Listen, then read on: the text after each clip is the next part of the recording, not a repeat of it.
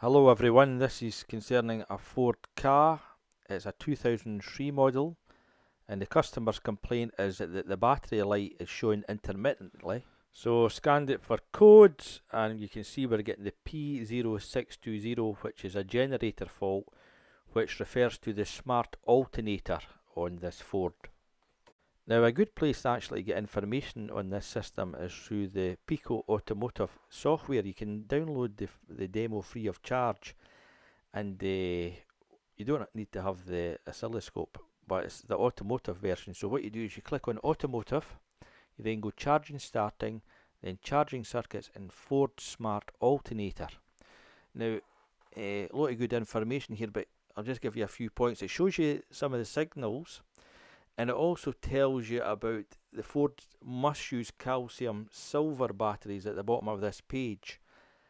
But we found in this car, and I assume it was just using a normal lead battery because it had PB written on the sign, which is a chemical symbol for lead. So I'm wondering if that's what cooked the alternator.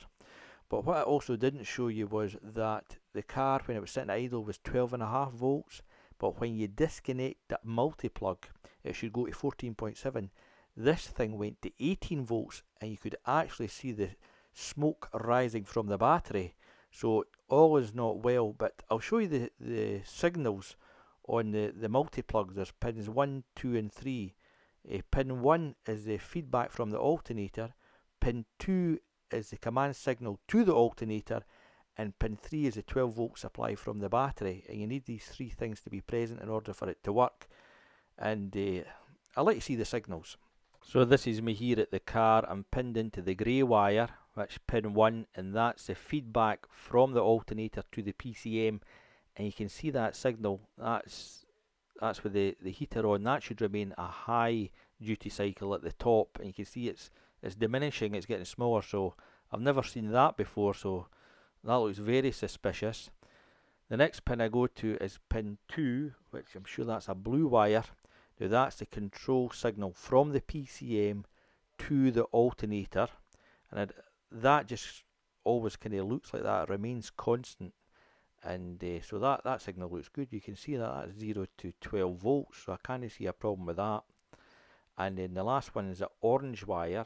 You can see that is the 12 volt supply.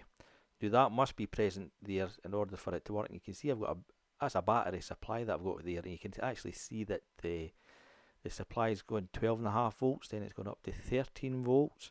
So everything seems to be fine, and as I said, when I disconnected it, the thing jumped to 18 volts. And you're like, wow, this is ready to cook a modular too. I'll take everything with it. So in this next shot, I then disconnect the multi-plug and I go into the grey wire. And with that disconnected, you can see I've got a steady, what's that, 8.63 volts. It's ignition on, engine off, obviously.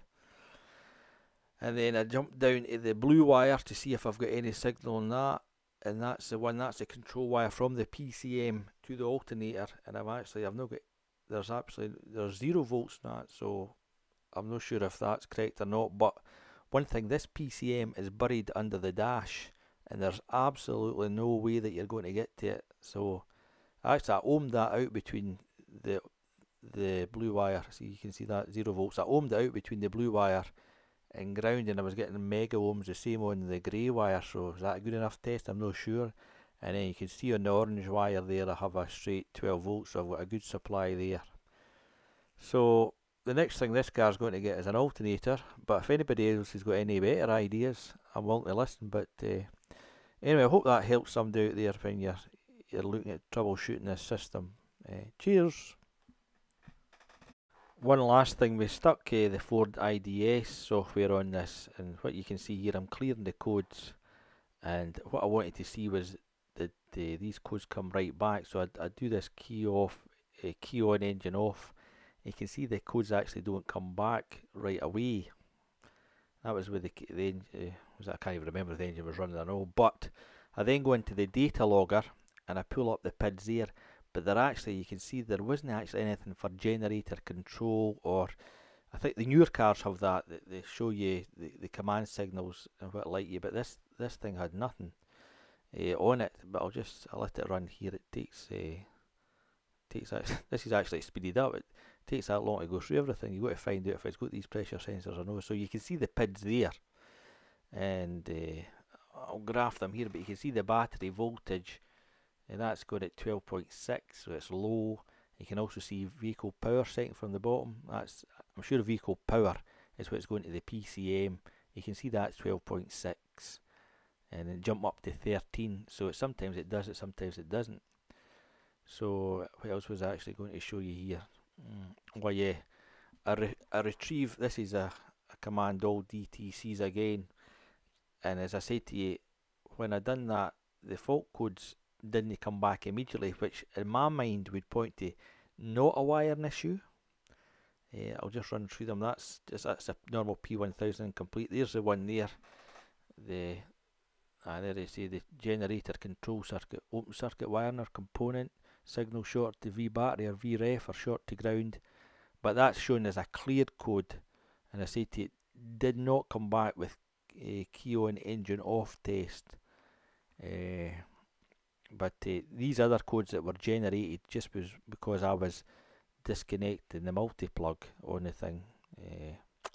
But anyway, I thought that would be of interest. There's one, there's a heater circuit. See, there's another generator code, this P1632. That's just telling there's a fault with the system.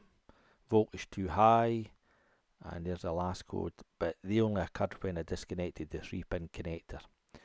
Anyway, thanks for listening. Cheers.